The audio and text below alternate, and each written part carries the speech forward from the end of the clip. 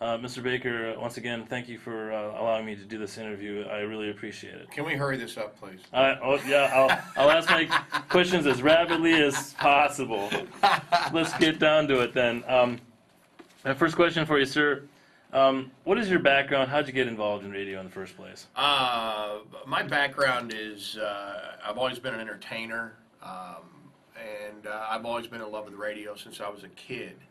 I dreamt of being in radio from the time I was a kid. I used to, and a lot of guys in this industry will tell similar stories. I literally used to tape microphones to a broomstick, and I would take that broomstick and I would sit it over a chair and I would put a phone book on it to hold it up. So, because the concept of a mic stand was, very foreign at that time, and literally I would play records and I would announce, I would tape it, I would listen to it. So I've always been obsessed with this business since I was a kid. I was really influenced by Top 40 radio out of Dallas, the McClendon stations, they were always referred to, KLIF, KFJZ, real high personality DJs. And even though I've always loved music, I didn't care about the music. I wanted to hear what the announcer had to say. Did you come in from like a broadcast experience? Did you go to a school to learn broadcasting? Yeah, I went to school for communications, but I've always been an entertainer. I mean, I've always been a musician, stand-up comic, a writer, and kind of the way this deal came about was that I knew that eventually I would end up in radio as an entertainer, just because that's what I've always wanted to do. And as a road comic, I would travel all over the country, and I listened to a lot of talk radio because you spend a lot of time by yourself. And when you're by yourself, you crave someone to talk to. And I always found that listening to talk radio always gave me that guy in my car or that guy who was in a hotel room. It was just something to, I would yell at the radio and the whole thing, but I also realized that, that it was, first I realized what a great medium it is. I mean, it's instant feedback, it's real-time dialogue, and there's nothing else on the planet like it.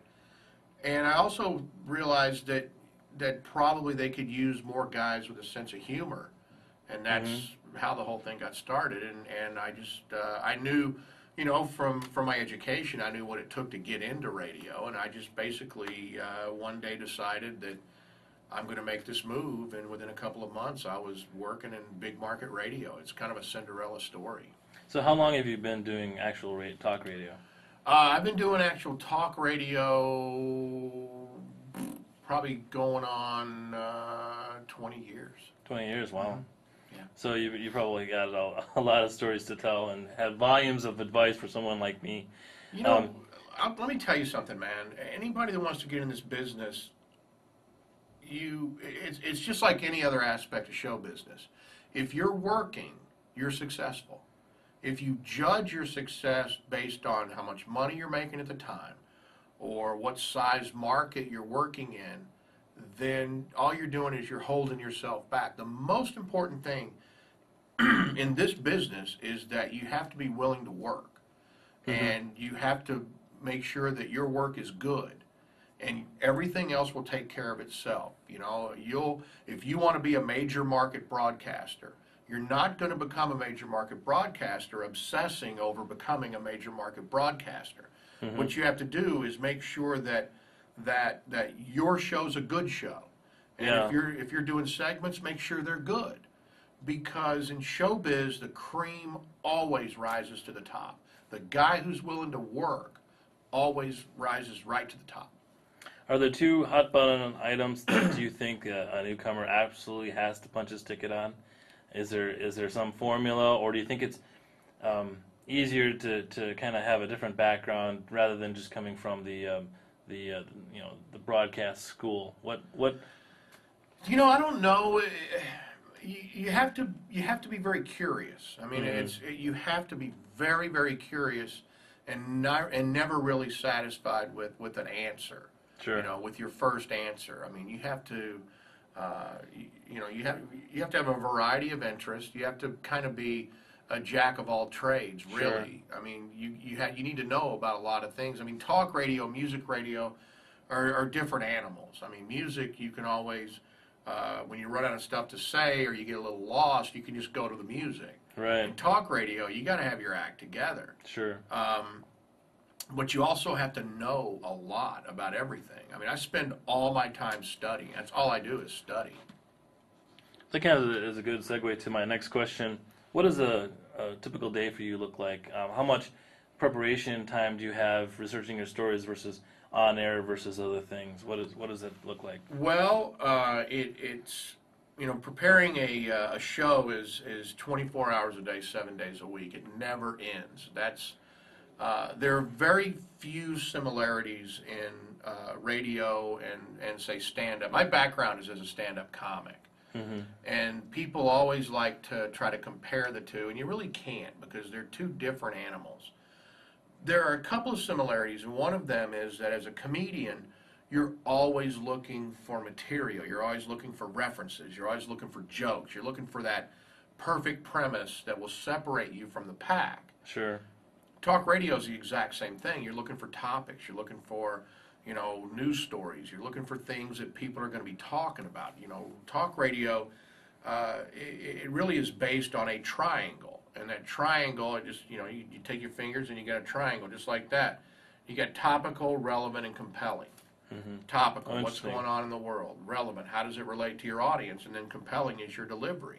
And as long as a person remembers those three things, topical, relevant, and compelling, you're always going to have good momentum towards reaching your goal. That's interesting. In your particular genre of talk radio, there's a balance, obviously, between information that your listeners can use and the entertainment value. What do you think is the balance that needs to be, and what's the focus?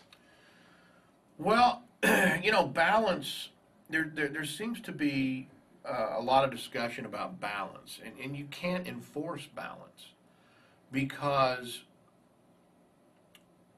people will disagree on one issue. It doesn't mean that they would not agree on all issues. Sure. It's, balance mainly is requested by those of the political class because talk radio, especially talk radio, is not convenient for them. Mm-hmm. When a politician comes into a talk radio show, that politician, if they don't know what they're talking about or if they're not ready, it's going to show immediately. If they don't know their issue, it's going to show immediately, and it doesn't always reflect well on them. So when people start talking about balance, I think one of the great misconceptions about talk radio is that radio hosts don't want to hear from people who disagree. That is the furthest thing from the truth because we're in the business of making good, entertaining radio. Sure. Entertaining radio comes from when people disagree. Hearing your opinions parroted all day long, it's not entertaining. Sure. What's entertaining is a person on one side and a person on the other side having that discussion. There's nothing I love more than a guy when I look on my call screener and I see a note that says, this guy says you're the stupidest man on the planet. I want to get to that guy as fast as possible because you want to find out why. Sure. And, you have to have an incredibly thick skin to do this. Yeah. And people are going to say hateful and bad things about you. Sure. But they don't know you. People don't know me. I mean, Right. people know my show. And I can't really say my opinions are mine. I don't make things up to try to stir things up or anything like that. My opinions are my opinions. But at least I can only speak for myself. On my radio shows, the conversation starts with my opinion. My opinion is the catalyst of a discussion or a debate and just a general conversation. No one has to agree with me. I don't care if you agree with me. I don't care. All I want is the dialogue, and I want it to be entertaining and compelling because at the end of the day, our job is to entertain an audience. Right. Now, the mission of entertaining the audience, you can't do certain things in order to accomplish that mission, such as lie. You can't lie Right. in order to accomplish that mission because, one, an audience will smell you out immediately. The audience, the thing that I've learned in 20 years of talk radio is that the audience is much smarter than people give them credit for. Sure. Average everyday people who are slugging it out every day in life are much more intelligent, they're much more versed on issues than people really give them credit for. Sure. So that's what I think makes our medium so valuable. That, if you sat back and listened to a talk show on an issue, you're going to learn something. And I learn something from my callers every day, especially people who disagree with me. They come in, they disagree, sometimes it's cordial, sometimes it's not, but when they leave, there's always a little seed left that Right. I go through later on, oh, wow, that guy, that's an interesting perspective. Yeah. So, talk hosts, they need people to disagree with them. They want people to disagree with them because, one, it makes really good radio, and number two, you might actually learn something. That's interesting because that kind of goes right into my next question. Obviously, ratings are important. You get ratings annually, but they don't really tell the whole picture. What do ratings tell you about your connection to your audience, and what don't they say? Well, now there's a new rating system called the People Meter, and there are those who believe that that's a more accurate system of measurement because basically the way the People Meter works is that your radio signal sends out its own signal, which is picked up by this pager known as the People Meter, and then it measures how long a person listens. So the old method was basically based on memory, where it was called the diary method, and they would send out these diaries, and then people would try to write down, let's see, I was listening to this at this time, and this at that time, and it's not really very accurate. What do ratings tell you? Well, if they're good ratings, they tell you exactly what the truth is, which is you're the greatest talent on the planet. Sure. If your ratings are not good, then obviously they're missing it and they don't get it, and ratings are a snapshot of how you're doing. The interesting thing about it is you can overanalyze your ratings, you can overanalyze those measurements, when the reality is if you work hard and you do good radio shows, you're going to get those ratings. Ratings don't appear overnight. Shows don't develop and bond with an audience overnight. I mean, it takes at least 3 years, believe it or not, for a show to actually cement itself within a community and for people to become bonded with that show. I mean, because as a radio host, you have a responsibility, and you have several, but one of them is that you are your audience's friend. Sure. You're like the audience's friend with a backstage pass, and that's not from an ego perspective. Mm-hmm. That's just from people. I mean, if you think about it, just the concept that a person would say, "Oh, I'm in my car. I'm going to turn on my radio. I want to listen to that Chris Baker guy." That is, I can't even describe what an honor that is that people would choose to do that. So in return, you owe them the responsibility of being their friend. You need to, if you know something that you don't think they know, you got to tell them. If you have a perspective that you don't think they've heard, then you need to tell them that. Sure. And you also have to be willing to, if someone wants to call you and tell you you're a moron, you also have to be willing to take that. Right. And let them tell you why. Some guys you'll call, a caller will call up and go, "Well, you're an idiot." And they'll go, "Well, you're an idiot." Boom, and you cut them off. Right. You don't know why. So you owe them that. You owe them, the ability to speak and tell you what they want to tell you, and you owe them, the ability to make their point. Right. I mean, you're always juggling time in radio because there are things we all call formatics, which as you have break times that are specific for that show and that radio station. And the challenge is to try to get as much dialogue, conversation, and phone calls into a specific amount of time before you have to go to your commercial break. We're only here to fill time between commercials. That's what we do. So you really have to, you sometimes have to redirect the conversation, or, you have to kind of push someone to hurry up. because you want them to make their point, but you're always limited by time. And you know, you owe them the ability to allow them to talk so that they get their point across, because if you think about it, as a host, you're on the air 3 to 5 hours a day per, you know, on a show. Yeah. A caller is just there for a minute. A minute. You know, so I mean, you know, you can't just shout guys down. I mean, it does happen because Sure. you get passionate, but you know, you have to listen to your audience because you'll learn something from them. And like I said, they're only there for that very tiny window. You don't want them to go away thinking, well, I didn't get to say what I wanted to say. Right. You know. There's been some talk about the fairness doctrine, bringing that back. It kind of disappeared in the 80s under Ronald Reagan, and then now there's talk about it coming back. What's your opinion of it? And what do you think effect it'll have on talk radio or any kind of radio? Well, they'll kill talk radio. Okay, that's just dead. I mean, they'll kill talk radio. And to try to bring back a fairness doctrine, in fact, what they're doing now is they're not calling it a fairness doctrine. They're calling it localization of radio.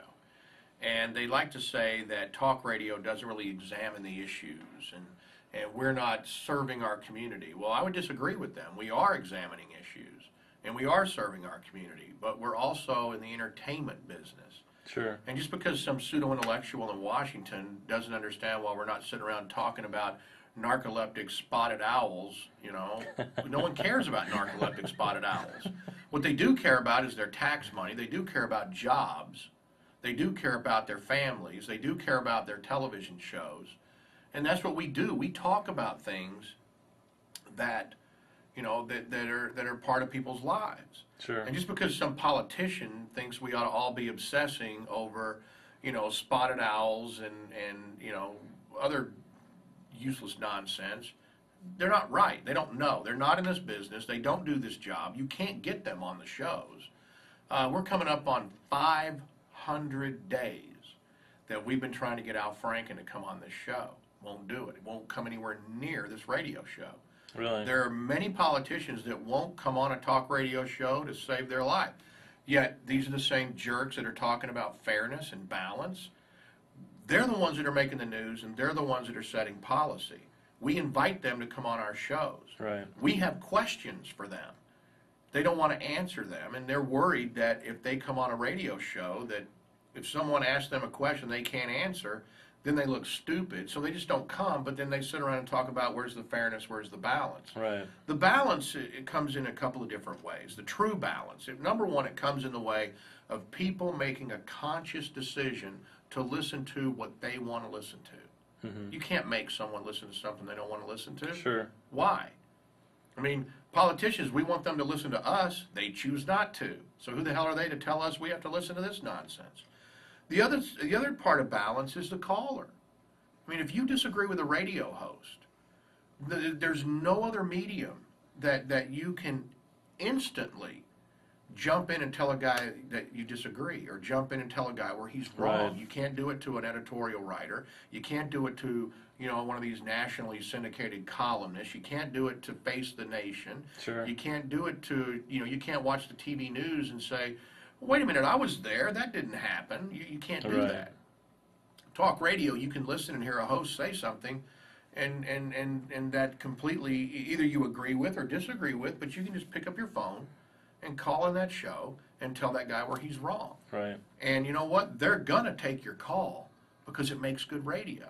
So the fairness doctrine is basically it's censorship. It's been used like that in the past. Richard Nixon used it in the past. Right. Okay? Both political parties have used that so-called fairness doctrine to their advantage. Now, you know, they want to bring it back because they say, well, there's not enough liberals, quote unquote, in talk radio. Well, guess what? If they were entertaining, they would be in talk radio. Right. Rush Limbaugh is Rush Limbaugh not because he's a conservative, but it's because he's entertaining. You know, Sean Hannity's not Sean Hannity because he's a conservative. He's because he's entertaining and he's good at what he does. Sure. And, you know, there are entertaining liberals that do talk radio. But here's the problem. The fact is that a large number of liberal positions don't stand up to scrutiny. Right. You know, look at our current health care debate. You know, the rap is that, well, everybody deserves health care. Well, guess what? Everyone can get health care. The real issue is they don't want to pay for it. Right. I mean, you can sit here and hash it out all day of who has access to the hospital and who has access to this doctor and who has access to this. Everyone has access. No one is denied treatment. You show up at a hospital looking for treatment, they treat you. The issue is not the treatment. The issue is who's going to pay for it. Right. Now, when you get your supporter, and which I've done, you bring in your supporter of, you know, government health care or whatever. You bring them in studio, and then you ask them, are people getting treated? The answer, well, yes. Is anyone denied treatment and dies? Well, no. Okay, so then really it's all about who pays for it, right? Right. Well, technically, yes. Okay, why should I pay for your health care? They can't answer that question. What about people what they say things about, and this is kind of getting off the subject, but you know, paying for their health care will bankrupt them because of the cost of health care. What do you say about that? Not necessarily. I mean, look, you know, we all face bankruptcy from a variety of, a variety of ways. Look at the businesses that are going into bankruptcy because all of a sudden government decides to start regulating them out of business. Look at what Right. they're doing to the coal industry, the oil industry, the national gas industry. I have a friend right now in Houston, Texas, who has an energy company. He's going out of business. Why? Because he's been regulated out of business. So about 27 people are going to lose their job. Right. How are they going to pay for anything? They're going to go bankrupt. You know what? And look, the bottom line is, in every little life, you know, some rain must fall sometimes. Right. If you face a catastrophe, no amount of government regulation is going to head that off. Sure. It's not going to head off a hurricane. It's not going to head off a tornado. Devastating health care, you know, or should I say, a health care emergency. That's part of life, man. Right. And you know, so okay, let me get this right. Is it okay that I, Chris Baker, who, you know, I've got 3 kids to take care of, I got a trophy wife to take care of, right? Why? What I got to cut in on all that because some guy over there is worried that he might have to have his tonsils out? It just it doesn't hold up to an argument because basically the argument is we believe we should take from you because, and that's it. Yeah. How's that argument doesn't hold up? Second to last question. Yeah. Does Pickles actually exist? And why does she speak chicken? Pickles speaks chicken. Well, let me just show you. I'll show you Pickles. Pickles, the original Pickles was an intern. And I just thought it would be funny, you know, as part of the, you know, radio is a lot of theater of the mind. Yeah. Okay? And, you know, basically radio, just like this is another similarity of comedy, and that is that you paint pictures with words. Sure.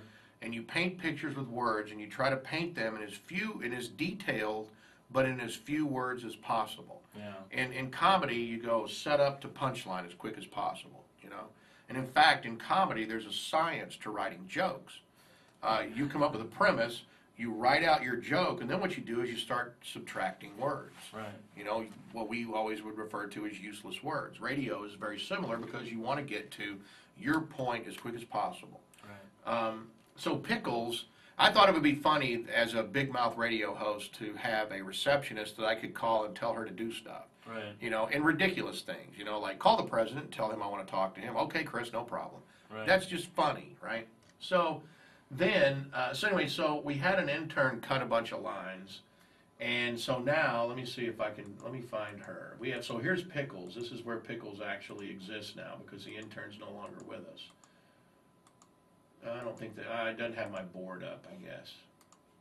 So basically, you just pull up her voice, you ask Yeah, her I a just question. pull up a voice and I ask questions. She comes up with. And I have various answers. And then we had a local political writer who goes on a radio show saying that words like personal responsibility are code racist language. Yeah. Which that's bullcrap. So I call the guy out and ask him to come on the show and explain it, and he won't. So now, instead of having him on the show, we just have a chicken sound effect. And then, of course, in order to have a guy speaking chicken, you have to have someone to translate the translate, chicken, right. and we figured Pickles would be able to do that, so that's how it all happened. But it's really, the whole thing is on a little button bar, and I just hit buttons Sure. and play along with it. But to the audience, it's all theater of the mind, and that's Right. the only that's what it is. Talking about theater of the mind, the real question is, how do you think of stuff like this? Do you have epiphanies on your way home, or Yes. do you have brainstorming sessions at the office? Okay, how do we make fun of this issue? You know, I'm just I'm basically a 12-year-old, so that helps. You know, second of all, I mean, you know, God blessed me with a good sense of humor. Cool. And, you know, when God gives you something like that, then obviously you need to use it. So I'm a sarcastic, skeptical kind of guy. And, you know, the great thing is that I work with other guys who are really good guys and fun guys. And sometimes, you know, we brainstorm, but most of it is, you know, me looking at the news and thinking about stuff and making notes. And I talk to my producer every night around 8:30, 9 o'clock. And we go through things, and it just kind of happens. You know, I would say that my radio show is really, it's not an orchestrated show. It's a real fly by the seat of your pants, stream of conscious monologue and phone calls. And Sure. you know, we write a lot of parody bits and songs and things like that. But that goes to my background as a comedian. I mean, I've written for, you know, television shows and things like that. So I mean, that's just what I do, and it's fun, you know. I mean, it's really, especially the song. We do a lot of great songs, and those are a lot of fun to make. Sure. You know. Last kick at the cat. Any more advice for this intern trying to break into radio? Well, I will tell you that it's a very, very tough industry, but it's also an industry that needs people who are willing to work. And in any aspect of show business, and I've said this to anyone, my entire showbiz career, whether a guy wanted to be an actor or a comic or a musician or a writer, whatever, all you have to do is make up your mind that you want to do this and start working. And what ends up happening is somewhere down the road, you realize, wow, I'm making money at this. Sure. It's what happened to me. You know, I started out as a comedian. I made nothing. I was just showing up anywhere I could get stage time and working on my craft. Same thing when I started doing talk radio. I got paid, you know, for doing shows, but it started out on a Saturday. Yeah. And it was a Saturday, Sunday.